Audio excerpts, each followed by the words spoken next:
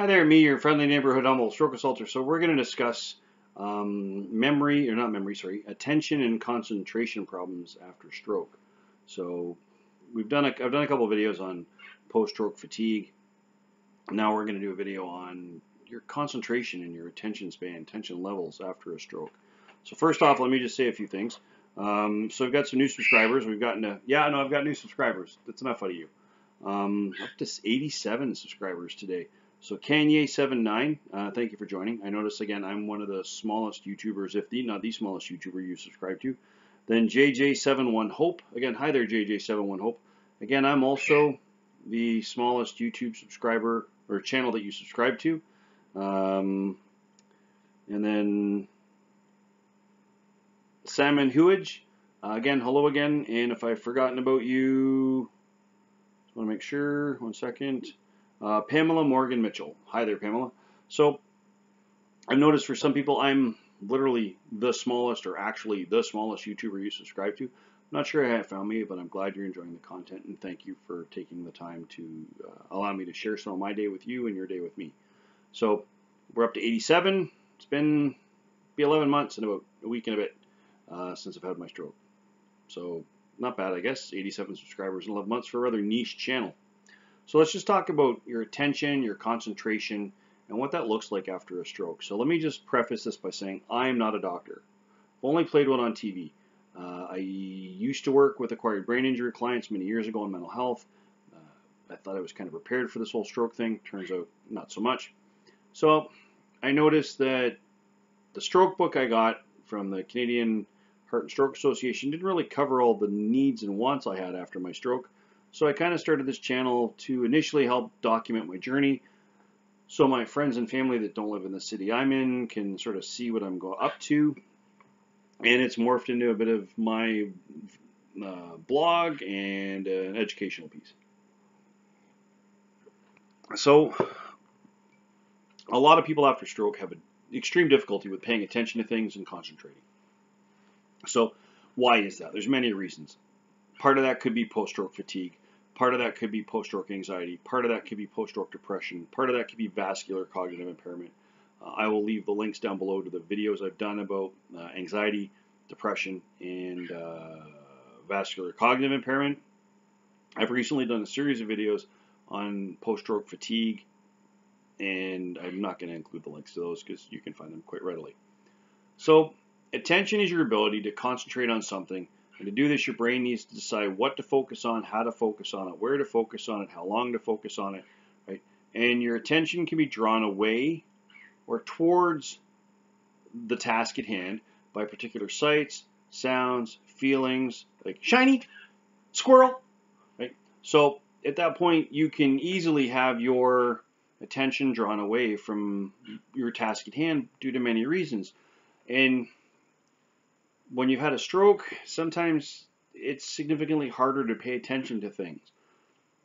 Because, like me, for example, I have extreme sensitivity to ambient noise. In a very noisy environment, I have difficulty focusing out, filtering out those ambient noises and paying attention to the task at hand. We'll get into discussing my specifics later on. Sometimes we can choose to focus on things, and other times other things may catch us attention. Despite our best efforts, despite our abilities to ignore things, sometimes after a stroke, just having that ability to filter out or filter in things that you want to pay attention to or ignore can be extremely problematic, and if not, just downright difficult. Problems with attention after a stroke are very common, specifically in the first, some studies have said few weeks. I'm going to say the first few months. You're going to have extreme difficulty concentrating, right? Especially if the stroke impacted the right side of your brain, and so your left side of the body is impacted. So you may need to pay attention to things. So, for example, all of us after strokes have significantly more doctor's appointments than you might enjoy. Every single doctor's appointment I have had since my stroke, I've brought a notepad in with.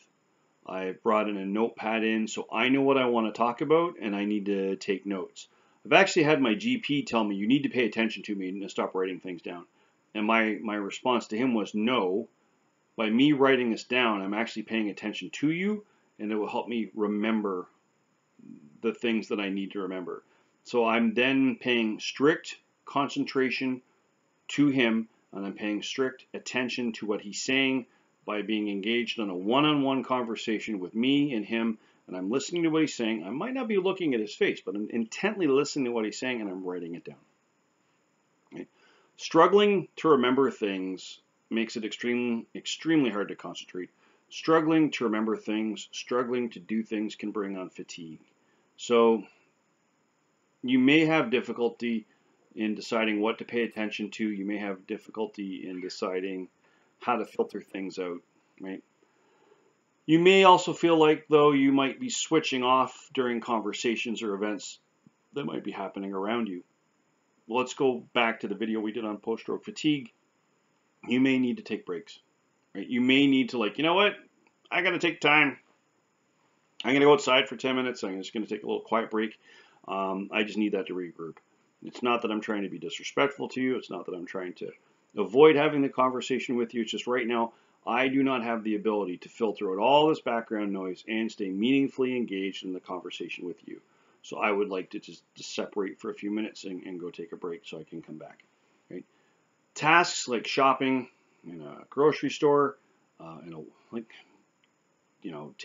Walmart, going to Metro. I'm in Canada, so if I'm mentioning places you don't have in your world, that's because you don't have them in your world. Going to Sobeys, going to Shoppers Drug Mart, things like that. With all the ambient noise, with all the fluorescent lights, with all the erratic movement around you, that can be extremely difficult. Things such as reading, right? Reading can be taxing at times. Specifically for me, I have difficulty reading at times. Sometimes making decisions may be difficult. You may need to read a lot of labels, especially with your medication. So sometimes difficulty in attention, like concentration and paying attention, can impact your daily activities, such as like washing, dressing, your daily hygiene. Might also involve taking your medication when and where you're supposed to. It might involve things such as work or hobbies, right? So just keep in mind that the more effort you are trying to invest in paying attention, the more effort you are using to invest to maintain concentration, you're going to get fatigued more readily. We will discuss some tips and tricks on maintaining concentration near the end of the video. When you concentrate on something, your brain has to work to screen out everything but that one thing. Be that a newspaper, be that a TV show, be that a conversation you're engaged in one-on-one. My girlfriend and I were at a friend's house. They're married. They have a 6-year-old and a 1-year-old. They also had friends over. I was engaged in a conversation with someone. So there's other people around me having conversations. There was some music on, and I had to at times fight to push out all the extra stimulus. I was pretty successful at it. I don't think people really noticed, but I know by the end of that day I was fatigued. And so trying to pay attention and concentrate on a specific thing for long periods of time, from my experience anyways, can cause fatigue. So a stroke can impact your brain's ability to focus out, tune out, or ignore stimulus that you don't want. Concentration problems are especially problematic in the early stages after a stroke. Problems of concentration can impact you on different ways. We all rely on concentration and paying attention for different things, be it paying attention to cooking a meal, paying attention to when you go to the bank, paying attention to a financial transaction, paying attention to a conversation, paying attention to doing laundry. Right? Many things we do in our daily lives require paying attention. So, and your concentration and your attention, your ability to maintain concentration, your ability to maintain attention on a specific task at hand can be impacted by how tired you are. If you're in pain, you're currently having emotional issues like depression, anxiety, post-traumatic stress. Are you dealing with medication that might be impacting your attention or concentration span? Are you dealing with weather? There's so many reasons it can impact your concentration and your attention. So now we're going to get into recognizing you might have an issue with concentration, you might have an issue with attention. So filtering out what's going on around you. It may be difficult to chat with someone if you're in a noisy room. It might be difficult to find what you're looking for in a supermarket. In a supermarket specifically, the ability to maintain concentration, to maintain the focus of your attention on a specific task may become very physically debilitating and very fatiguing in a very quick period of time. Trying to stay focused on a single task like reading a book, watching a television. I know initially after my stroke, I had the attention span of about maybe 15 minutes, if that. And I wasn't really good to do much beyond that. And that unfortunately was my world for a good couple of months. You may have difficulty moving from one task to another. You may have difficulty returning to a task if interrupted. You may have difficulty returning to the step where you were when you're interrupted. So that might be another sign where you're trying to do things and someone walks into a room and tries to engage you in a conversation. You might have to tell them, hey, wait, whoa, just wait a minute, I'm almost done. And if they interrupt you, do you have the ability to return exactly back to where you were? Or do you have the ability to even return to that task? Can you multitask? Are you able to do more than one thing at one time? So, for example, are you able to make a sandwich and engage in a conversation with a friend at the same time? Are you able to make a cup of tea and engage in a conversation with someone at the same time? Sometimes when you try to process things too quickly, you may find it hard to take all that information in. You may find it difficult to pay attention and concentrate to the information. So you have difficulty paying attention and staying fixated in the moment, but you're also trying to concentrate to get all the details, and it just turns into a blur. Right? So you may need to engage your occupational therapist. You may need to engage a neuropsychologist. Both of those will have the ability to give you specific assessments, give you specific coping strategies to help improve your concentration, improve your attention span. But ultimately, it could come down just to an issue of time. It just might take a while to do. And that's neither here nor there. That's not your fault. If it takes 3 months to be able to watch a half an hour video, watch an hour-long TV show, so be it. That's not your fault. That's just your stroke in your brain trying to get along, right? So some of the things you may need to do are put labels on things so you can pay attention to them. Some of the things you may need to do could be to create an agenda, and we'll get into some of that later, right? So one of the things you can attempt to do is label things. Another thing you can attempt to do is keep a diary, right? Another thing you can attempt to do is be referred to a special doctor just to get an assessment to get the help you might need. Now that being said, when we get back into keeping a diary, that goes right back to the post-stroke fatigue video we did when we're putting a label on things. Make it easier so you know where your socks go when you go to put them away, your underwear, your shirts, plates go there, forks go there. You may need to do that simply so you can pay attention to completing a task, such as putting away laundry, putting away dishes. Some strategies to improve your attention span and concentration can be things as just as simple as reduce all the possible distractions in your environment as reasonable. At work, they got me a special noise-canceling, purpose-built headset. Without that headset, my life would be a disaster right now. I would not have the same level of function. I would be extremely fatigued. Me trying to, with the headset that I was originally had, me trying to tune out the world was almost impossible. It was just, I was coming home and almost immediately going to bed. And that's just because I couldn't control the level of distraction. I wasn't able to tune out the level of background noise, and my brain was trying to focus on my task at hand, and then also trying to weed out all the useless noise that didn't mean anything. We're going to get back to the pro-napping agenda. So for those of you that have had a stroke, you're going to want to take regular breaks, have a nap, take a walk. You're going to want to get on the pro-napping agenda. For some of them, it's going to be meditation. For other people, it could be going for a walk. For other people, it could be deep breathing strategies. You might want to do yoga. You might want to do guided imagery. You're going to need to take some kind of regular rest break. Right? Plan tasks with a simple step-by-step approach. Something as simple as, we'll just say, making a roast beef dinner, mashed potatoes, with gravy and Yorkshire puddings. You may need to set a very specific agenda, breaking it down step by step. So if I intend to eat at 6 o'clock at night, I might start my agenda at 1 o'clock in the afternoon. And at 1 o'clock in the afternoon, I peel potatoes. And then at 1:45, I get the roast ready. And then at 2 o'clock, the roast goes in. And you've got an agenda set up to help you manage that task. You've broken it down into simple step by step. You might have little cue cards with times on it, what you need to do. You might have it on a piece of foolscap or legal pad or whatever you prefer to write on. You're going to want to break jobs down into chunks. So something very simple and achievable steps. That again goes back to using a step-by-step approach or possibly setting an agenda. Right? And all of that relates right back to the post-stroke fatigue video we did about managing post-stroke fatigue.